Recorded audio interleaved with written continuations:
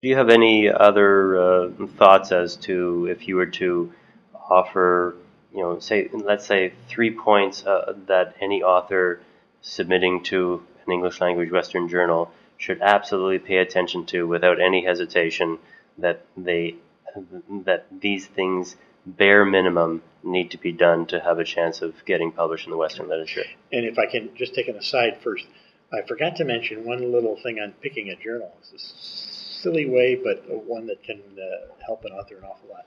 When you're writing when they're writing the manuscript, they're going to be citing various things. Who do they cite? What papers do they cite? Where were they published? Mm-hmm.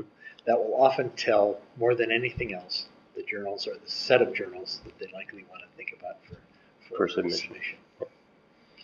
Now back to your question.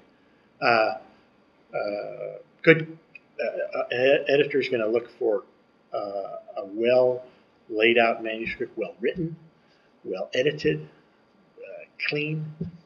Yes, they will do editing later on, but if you can make their job easier, if you can make it easier for a referee to understand what you're trying to say, more chance of it getting submitted. And that's really what you want to do. You're trying to communicate to another scientist somewhere who's interested in your work, wants to be able to read the paper and understand it, and not have to send you an email, get on the phone, talk to you at meetings to find out everything you did.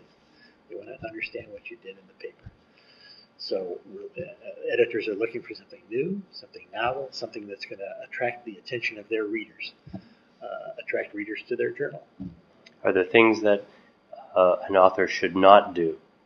Let's turn the table. What are some things that an author should not do absolutely when considering submitting to any journal, whether it's a Western journal or a local journal? That's a good question. Let me think about that for a second. Not to do. Not to try to make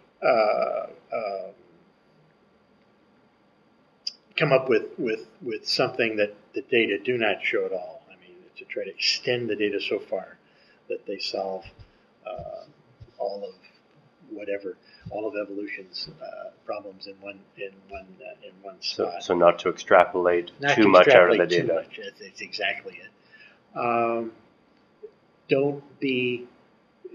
There's a fine line between that balance of being concise and clear and letting people know what you did, and describing everything in so much detail to make sure they understand what we did. And that's a hard one. That's a tough. We all work on that all the time and are dwelling on it. And I tend to be personally too concise. I try to do things and I think, well, everybody will understand this, but they don't. Of course, I have to elaborate a little more. Others of my colleagues go on and on and on when they could have said, we sampled 5 plants, and not go into the great details of trying to pick those out. So that balance is good.